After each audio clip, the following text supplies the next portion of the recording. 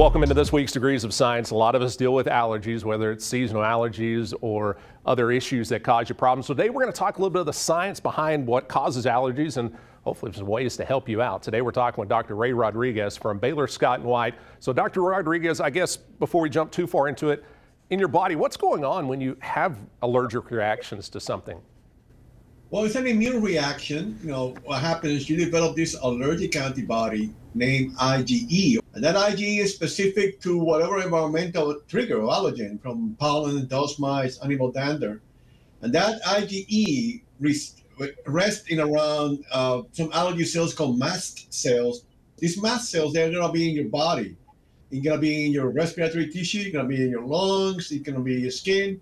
So when you get exposed to this allergen, that you produce this specific IgE, is going to trigger the mast cells to activate.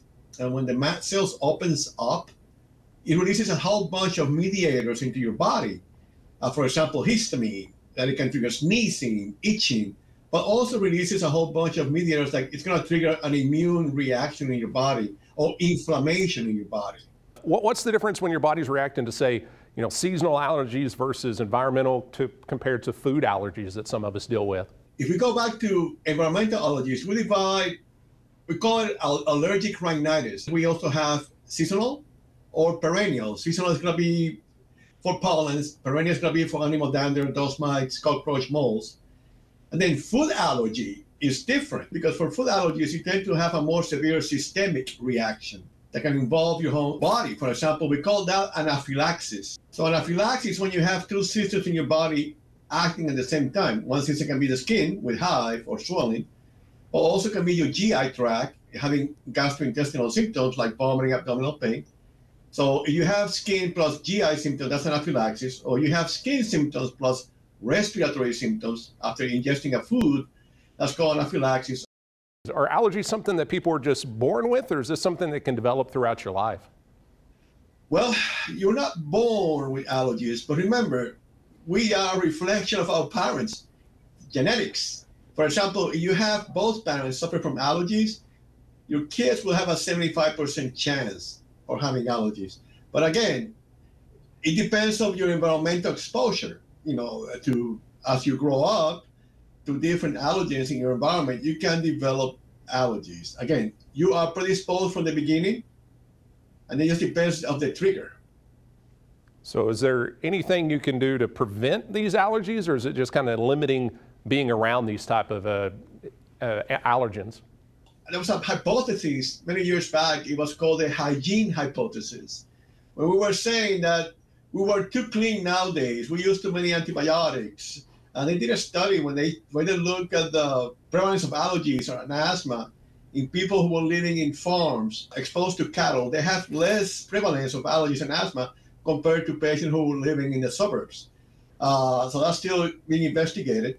And then for food, the most drastic thing that has happened in the last, I would say, 10 years, that we can prevent food allergies, for example, to peanuts. Let me explain that. So when I did my residency in pediatrics back in the late 80s, we used to say back then to the kids who were born, to the parents, to avoid peanut till you're around age 5 years of age.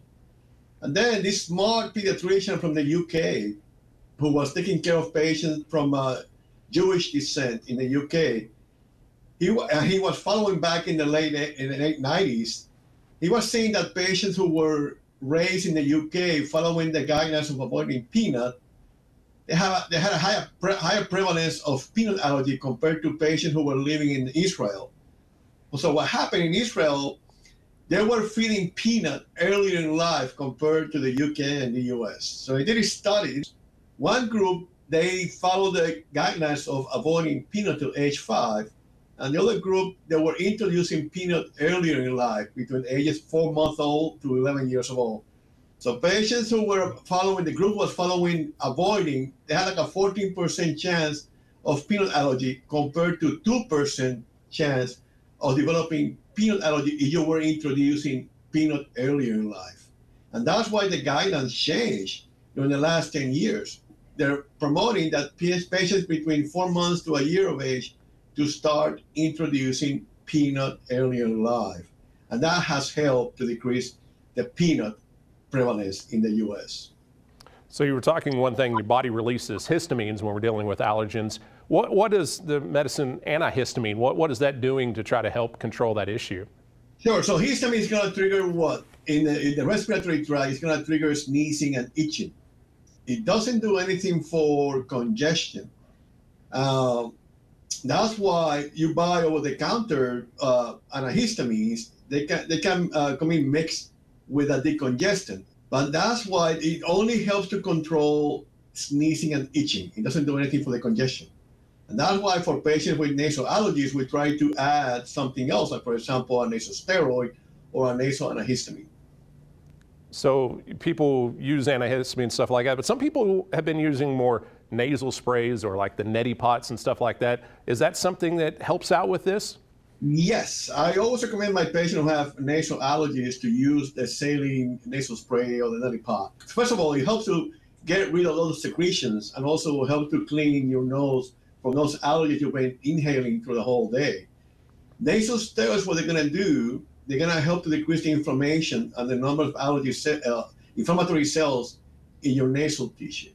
For somebody that's been having allergy issues, when does it get to the point where somebody should make an appointment to come see a doctor about it?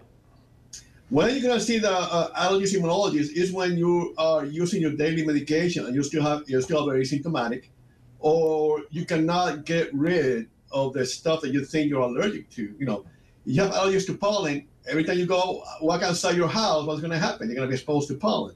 And you're still very miserable or having side effects with the medication. That's the time to go see an allergist. And what we're going to do allergy skin tests to identify the possible allergens that you have reactions with. And then the next step is to provide allergy immunotherapy or allergy, what we call allergy shots. What we're trying to do is to change your immune system from being a pro-allergic to a less allergic. It's like a desensitization in a way. And it has an efficacy of around 85%. Remember, if you stop taking your medications, what's going to happen when you get exposed to the allergen? You're going to go back and have the same symptoms. But with allergy immunotherapy, again, what we're trying to change is the reaction of your immune system to the allergen. Well, some interesting information, Dr. Rodriguez. I appreciate you taking the time to talk with us and talk a little bit of the science behind these allergies. Oh, thanks for having us. And again, don't forget to see your allergist.